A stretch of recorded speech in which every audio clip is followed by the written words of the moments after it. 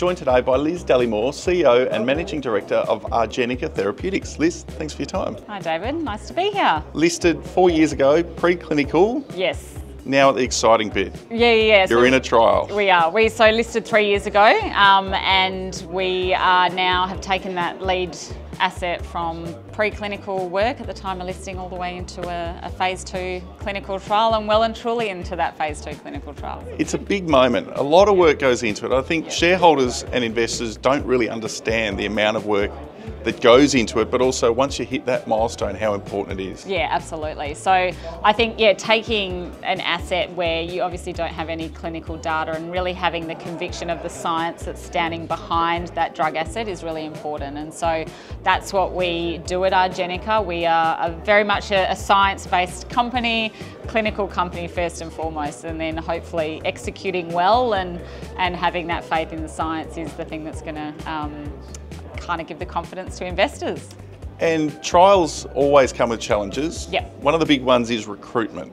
Yes. How's recruitment going? Yeah, so we put an announcement out to the market last week that we have recruited 20 patients, which is probably over exceeding our expectations. So our clinical trial that we're conducting at the moment is in acute ischemic stroke patients arriving to emergency departments across Australia. And so there were some thoughts that the recruitment would actually be challenging in terms of consent, so the ability for these patients to consent into the trial and then actually sort of dosing them, screening them, dosing them in what is very much a life-threatening, obviously acute condition. But we're really pleased to report we've had no challenges in that regard. So the trial is recruiting faster than anticipated. Those 20 patients have been recruited in the last 4 months at only 5 of the sites that are activated. We've got 5 more sites that will be activated by the end of this week, and so hopefully recruitment will continue to exceed our expectations. And where to from here, from the trial? What should investors be focusing on? Yeah, so we'll be putting news out to the market around how the trial is going. It is a blinded study, so we won't have any data to talk about in terms of how well the drug is performing in reducing brain injury in these patients, but we'll keep the market informed on recruitment, safety as well, so which is kind of the biggest hurdle that we're really trying to address in this study.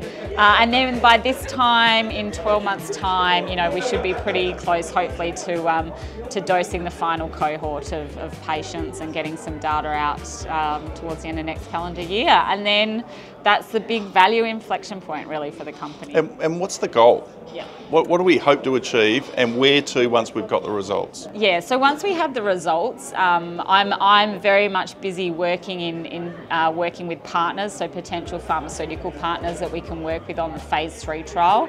So the phase 3 trial will be run very, very similar to our phase 2 trial. It will just be a global trial. So we'll need to bring on more sites, but it could be potentially done as quick as our phase 2 trial as well. So, and after that, we would look to get that drug approved if all goes well. So, and the market size of what we're looking at is, it's huge. It's close to $5 billion just in the US alone, and no one's addressing that market at the moment. So we've kind of got a free run at it, which is exciting. And importantly, well funded. Very well funded. So we did do a raise 2 months ago in May, so we're very well funded to get to the end of our phase 2 clinical trial and get that really big value inflection point for all of our investors, which is exciting. Well funded, a big addressable market, a clear path from a clinical point of view and a commercial point of view. Exciting times ahead for Argenica and its shareholders. Liz, thanks for your time. Thanks, David.